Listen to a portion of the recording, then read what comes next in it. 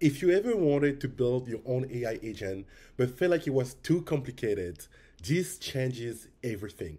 Mastra AI is like Vercel AI SDK, but for building agents. I've been using it and I'm loving it, and in this video, I'll show you why it's a game changer and how you can start building AI agents today, even if you're not a developer. Agents are a significantly harder engineering challenge compared to basic LLM chatbot. And Mastra Agent SDK give us an SDK that has multimodals, tools, workflow, memory, and more. But first, what are agents? So you see, tools are something that follow instruction but doesn't make decision. While an agent is something that makes decision based on what it knows. Tools execute tasks and agents decide how. So since agents can make decisions, they can take on roles that traditionally require human judgment. And that means that agent can replace people. So agents been historically, I'm saying historically, but it's just been a couple of years, because in AI, 1 year is like a decade. So people have been trying to build agents out there. I have, and it's been a really big challenge. I actually built this app called RN Code, and behind the scene, this is an agentic framework. And the mess that you have to deal with when you're building your agent, when you have to build a knowledge base and then the memory management and then tool registry and so on. So there's a couple of framework out there that makes things easier, but it's just quite of a mess. It's not the easiest thing out there to do. And that's because agents need context, they need memory, they need tools, API, security, and infrastructure just to function, right? So you need quite a lot of things in order to make things work. And this is a really big pain when you're building agent, if you have to do everything from scratch every single time. Just to show you how complex it is to build agents, you just have to look at the AI agent stack. And you have so many different components, right? You have over here the vertical agents, agent hosting and serving. You have the observability. If you want to make sure to like see what's happening when people are prompting, if they're getting any issues, just think about it like debugging for LLM. You have the agent framework that you can choose from, LangGraph, AutoGen, and so on, Crew.ai. You have to handle memory because you need to have, short-term and long-term memory. You have tools, libraries that you can use, and tools because you need to give your agents tools. You have sandboxes, and you have the different models that you can use. And finally, you have storage. So there are a lot of different components that you need to think about. So if you have to think about this architecture from scratch every single time, it just level up the complexity a little bit. Like I said, there's been a couple platforms out there that try to make it easier for people to build agent. We have LangGraph that make it easier to not only like build agent, but also have different model that you can use within the same chat or same experience for the user.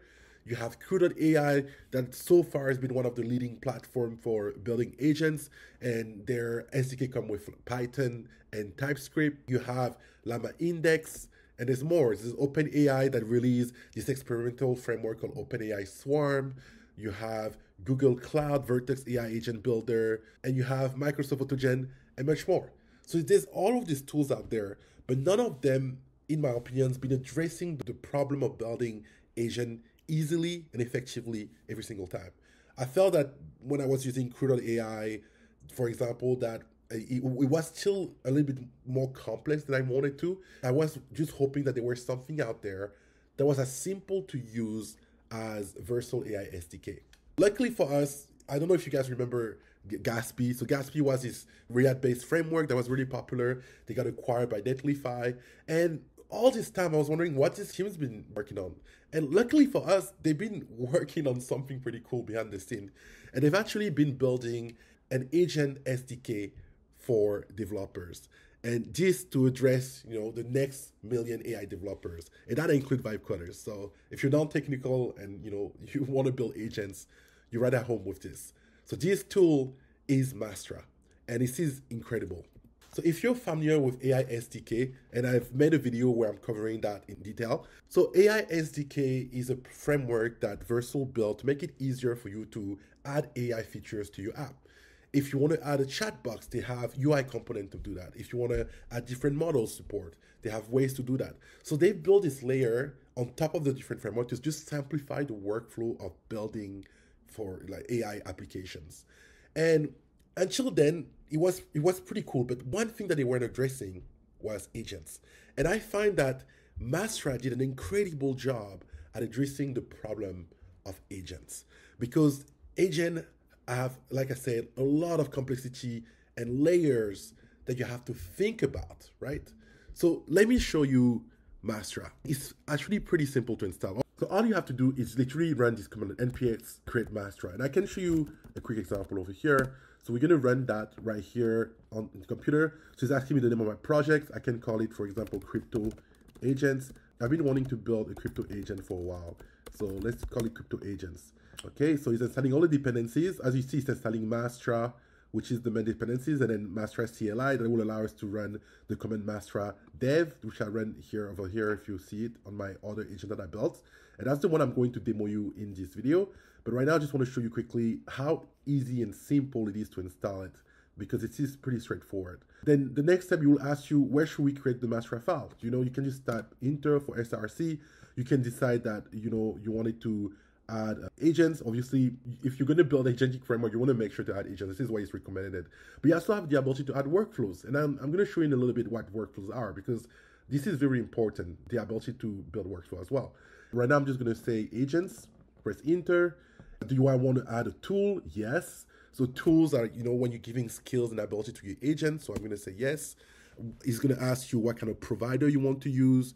Think about it, the model that you want to use, like OpenAI, you know, ChatGPT, so on, Anthropic, Cloud, or Grok, and so on. So those are the options that they're presenting right now. But remember, this is built on top of AI SDK, and AI SDK gives you access to a lot of various different models. So let's pick OpenAI for now. And then he's going to ask you to enter your OpenAI key, and you can enter it now, or you can just say skip for now. And then it's going to ask you if you want some examples. So we're going to say yes, so I can show you the example that he come up with. And then once you do that, you can head over to the projects. And I believe that we've already installed it, but let me just double check that everything is installed correctly. And then all you do is running Mastra Dev. Mastra Dev is this little playground that they built to make it easier for you to interact with Mastra. So let's have a look. So if I head over to 411, so this is the playground environment. And as you can see, it has added an agent for me as an example, which is a weather agent. And it has added a tool, which is the weather agent tool. And you can use the tool directly from here, which is so cool. So if I wanted to say Toronto to test the tool and submit it, it will return me the temperature. So the tool is working right away from the get-go, which is pretty amazing. And then you have workflows. If you click on chat with agent, then you can start communicating with your agent. I haven't added my OpenAI key, so I don't believe that this is going to work, but let's try.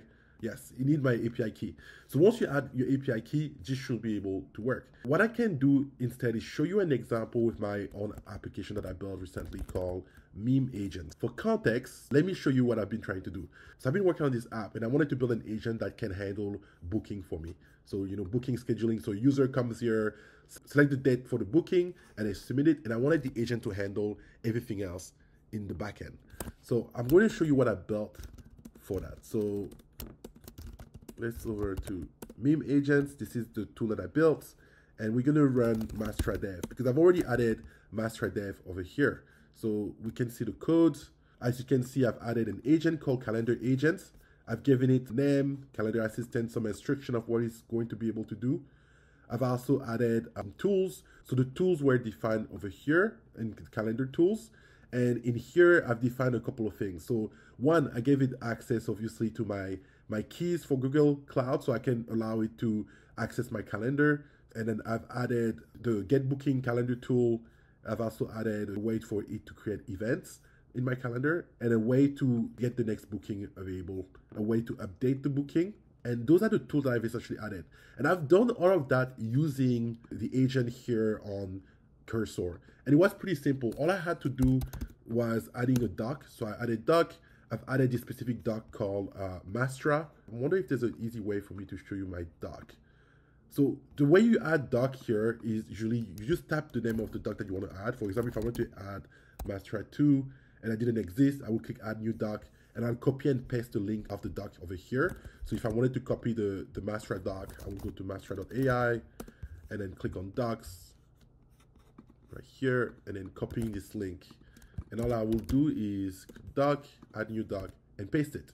And once you paste it, you will just ask you like to add like the name for your doc, and he knows the prefix, and we'll just like start importing everything for your doc. So once I've done that, I was able to call my doc over here. So this is the master doc that I've added. You can see that it has added some of the different pages. And all I did was, based on this doc, I asked it to create me a calendar agent that was going to be able to modify my Google Calendar. And I told it to also add a tool that would allow it to essentially read the calendar and update queries on the calendar and so on. And that's pretty much all I did. And that was pretty much it. And then once I'd done that, then it generated everything I needed. And now I'm going to show you what it looks like when you are actually running the Mastra Playground. So this is my calendar assistant right here. And this is the tools.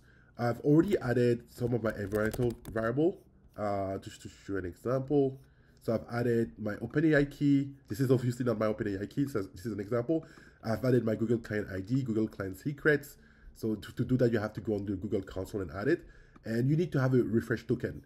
And so for this one, I had to create a specific page that will allow the user to log in and then essentially like return the token, because Google API need a refresh token when using the calendar. So I had to create a page for doing that.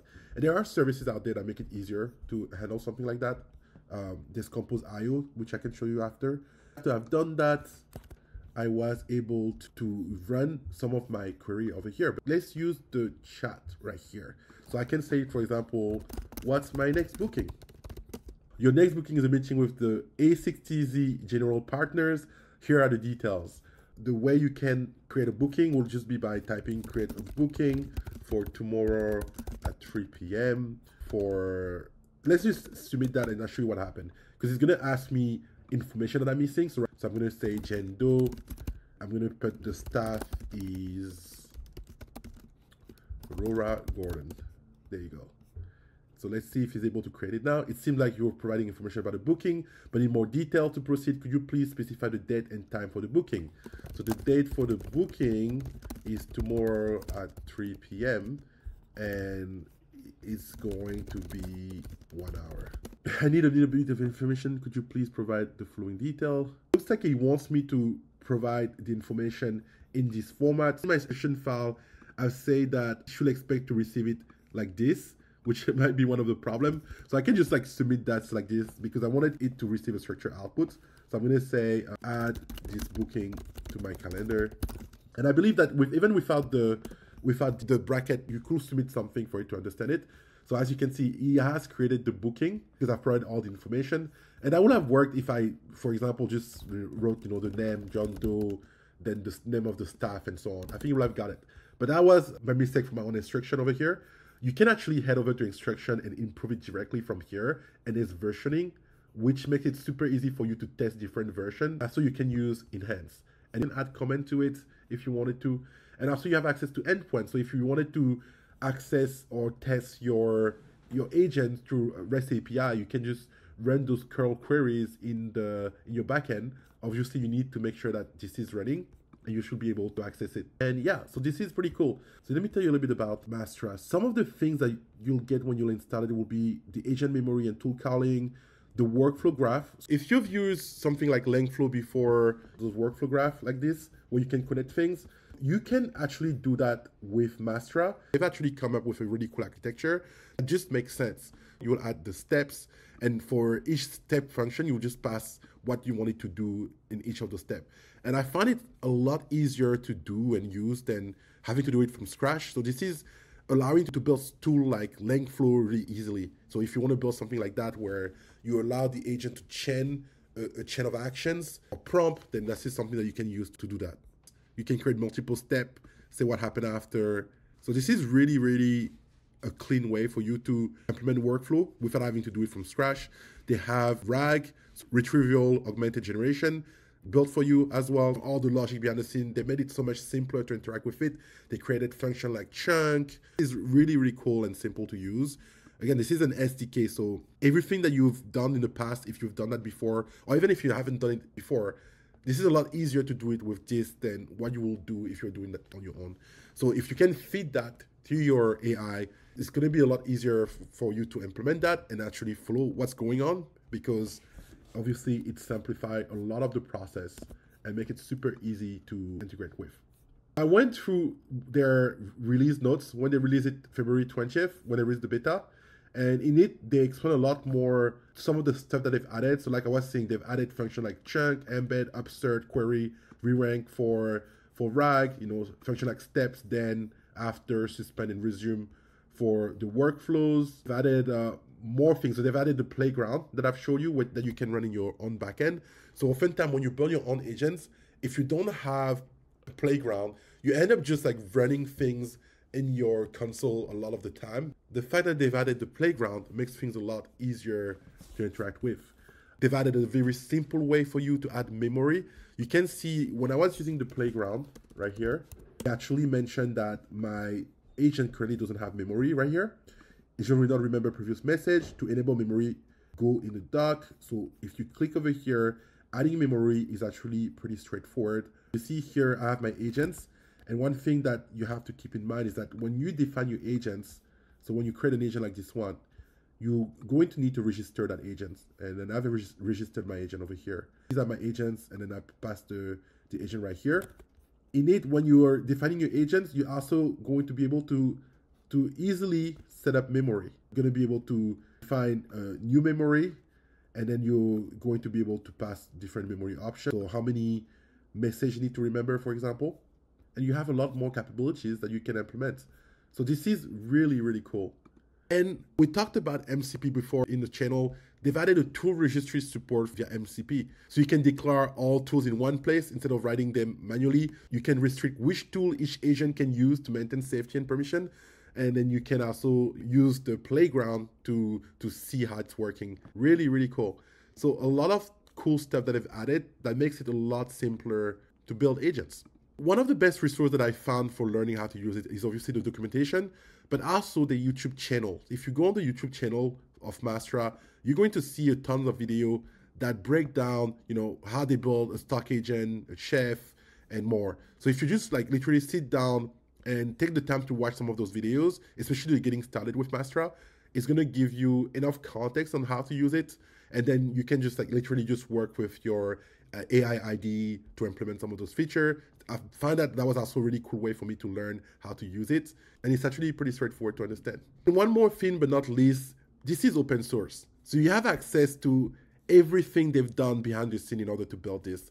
Now, if you want to add tools to your agents, there's this platform called Composio. And I haven't seen any video or explanation from Mastra saying that you can implement that, but I believe this is actually possible. And that would be a really cool tool to actually upgrade some of the things you can do with Mastra. Because Composio is a really cool tool that allows you to get access to 250 tools.